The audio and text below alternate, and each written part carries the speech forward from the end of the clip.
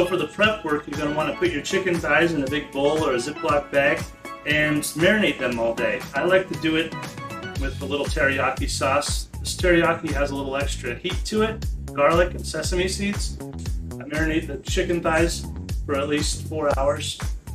I also start prepping the rice. So the rice is going to be the coconut rice with the pineapple and peppers added to it. The coconut rice, you're going to use 1 can of coconut milk, 2 cups of rice. You're going to use a cup and a half of water, a teaspoon of salt, and a teaspoon of sugar. So the coconut rice is going to be a little bit sweet, have a light flavor of coconut to it. And I kind of want to add to that flavor of sweet, but also a little bit of spicy. So I'm going to add some crushed pineapple.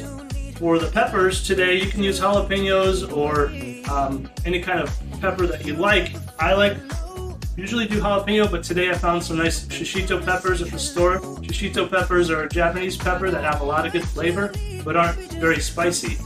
Some people say that 1 out of every 10 of these is spicy. That's maybe because 1 out of every 10 I sneak in a serrano, because I want a little heat on it to go with the sweetness of the pineapple. Now that I've chopped up the shishito peppers and the serrano pepper in there, I'm going to saute them for a little bit in ponzu sauce. Ponzu is just a way of saying soy sauce with an extra kick. So this ponzu has lemon and lime juice in it as well. So you get a little saltiness, a little citrus flavor to it, and it'll be soaked up by these peppers when we saute it. And then when the rice is done cooking, we'll mix in the crushed pineapple and these pepper mix that we've done with the ponzu dressing. It's going to make a really good combination. All right, now while the rice is cooking and the pineapple and peppers are ready to go, I'm going to go ahead and prepare my veggies that I'm going to do for the saute. I've done that ahead of time here, but I have a form of cabbage, bok choy, and another type of choy. You can get the larger heads of bok choy at most grocery stores, or you can just use regular green cabbage if you want. Chop it up. Cabbage is going to shrink down a lot, so even if you think you got way too much cabbage, it's okay. It's going to shrink down. I had a request from one of the people on the crew for bamboo shoots today. So this is what they look like out of the jar. I cut them up into sections. Some red bell pepper for flavor and color. Some bean sprouts. Some already shredded up carrot. Save me some work there. And then I chopped up some scallions to mix into the fried rice once that's all done.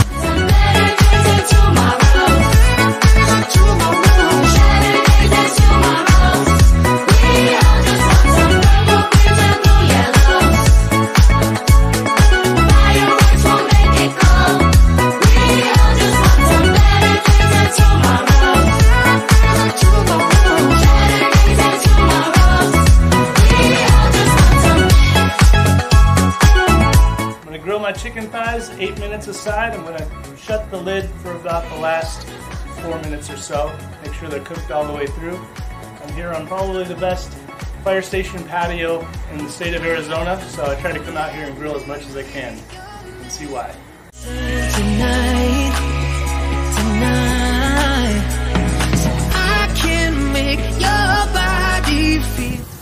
Now check this out. If your grill is not completely full with meat, you didn't get enough meat, especially if you're cooking for firefighters. So this is a good looking grill right here. We're good to go. We all just want some better days and tomorrows. Better days and tomorrows.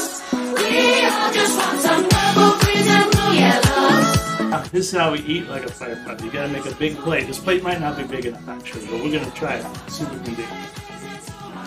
You got your coconut rice, pineapple, jalapeno, scallions, and sesame seeds going down first. You don't want to make it a pile because everything else will roll off the top, so flatten it out a little bit. There's a lot more to come, so get yourself a couple good scoops of rice there. Sauteed veggies.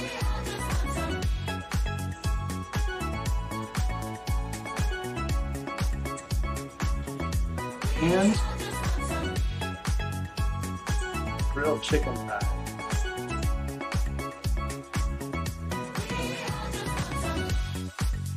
That's looking pretty good.